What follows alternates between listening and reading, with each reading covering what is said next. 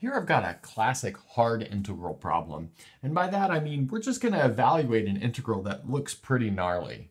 Okay, so let's see what we've got. We have the integral from 0 to pi over 2 of the natural log of sine of x times the natural log of cosine of x over tangent of x dx. So we're going to start with a substitution, and the substitution becomes a lot more obvious if we take this dx over tangent x term and rewrite it as cotangent of x dx. Now, if we take the antiderivative of both parts of this, we'll see that the antiderivative of cotangent is the natural log of sine of x. So you can see that just like by standard use substitution. So we're doing a super hard integral here. So something like that should be kind of second nature when we're approaching something this gnarly. Okay, so that sets us up for our substitution. So here I'll set y equal to the natural log of sine of x. And then by this argument up here, which I have in yellow, we see that dy is equal to dx over tangent of x. So that's really good. Notice that this guy right here will be gobbled up by my dy term. And then this guy right here will be gobbled up by my y term. So all that's left is to determine what's going on with this thing that I've overbraced in green.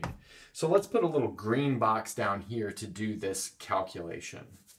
So let's start with this equation and maybe see if we can solve for sine of x and then use maybe a trig identity or something. I can exponentiate this equation. That'll give me e to the y is equal to sine of x.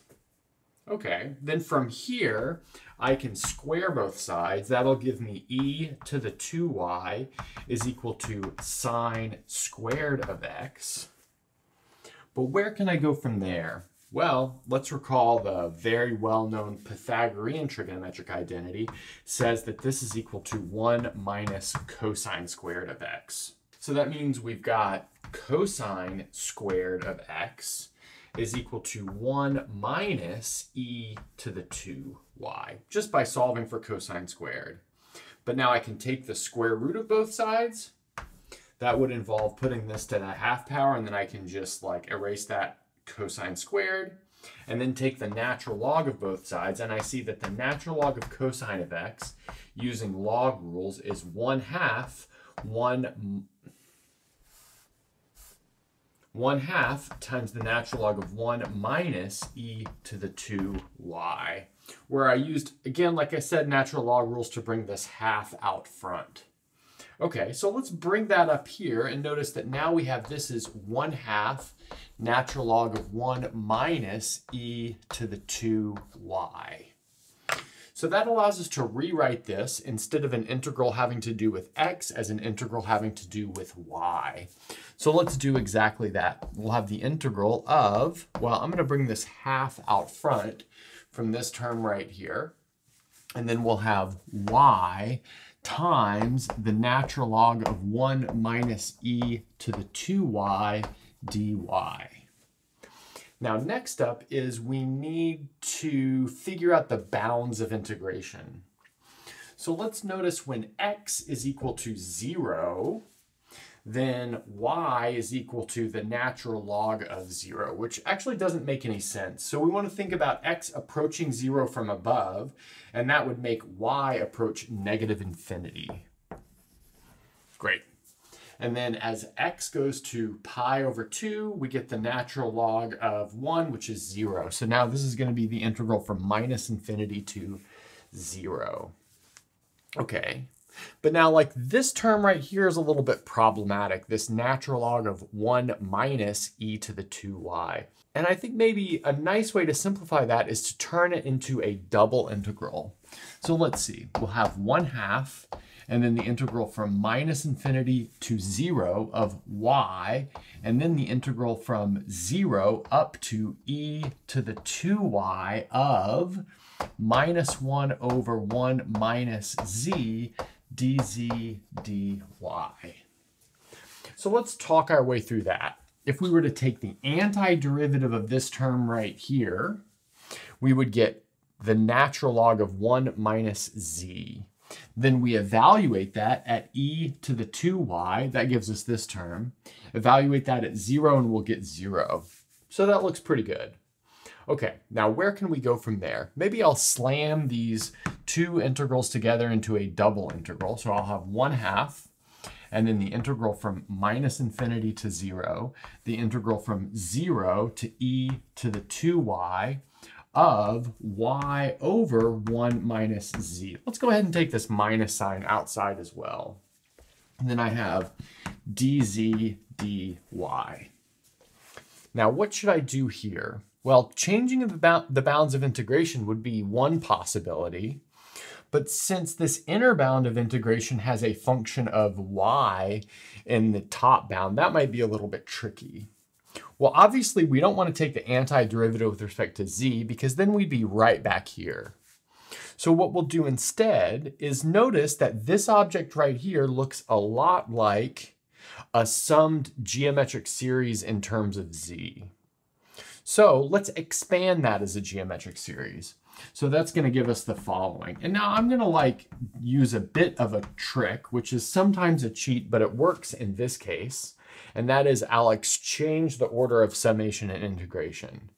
So I've got the sum as m goes from 0 up to infinity of the double integral minus infinity to 0 and then 0 to e to the 2y of y times z to the m, and then we have dz dy, like that. Okay, so just to reiterate, summing over m from 0 to infinity of z to the m will give us 1 over 1 minus z, because again, that's a geometric series. Okay, so now let's take the antiderivative of that with respect to z and see what happens. We have minus half, and then the sum, as m goes from 0 up to infinity, of the integral from minus infinity to 0 of y times z to the m plus 1 over m plus 1. We need to evaluate that from 0 up to e to the 2y, and then we've got our dy on the outside. So that was from doing this inner integral with respect to z. So now I'm going to re-index a little bit just so this looks a little nicer. Instead of starting at m equals 0, I'm going to start at m equals 1. And that means instead of having z to the m plus 1 and m plus 1, we'll just have z to the m and m. Okay, so let's see what that leaves us with.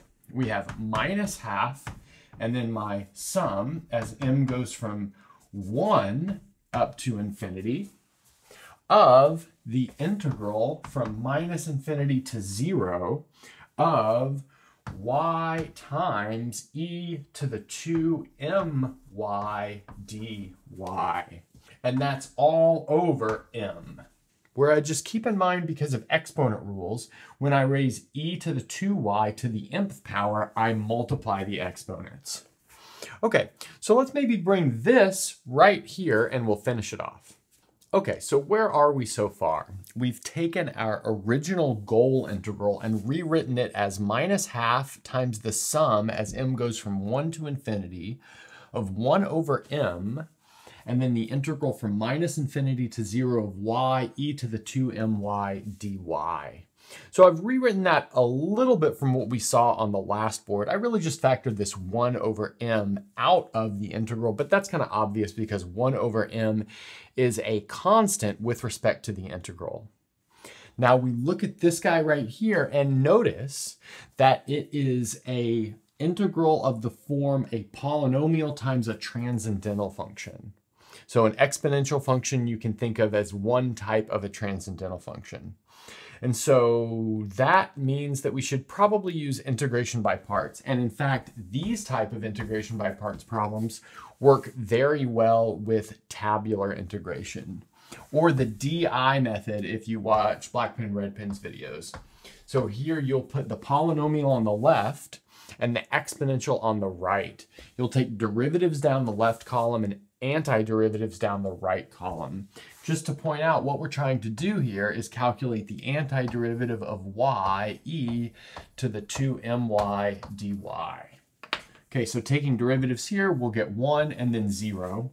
Then we can stop. Taking antiderivatives here, we get 1 over 2m e to the 2my, and then 1 over 4m squared e to the 2my.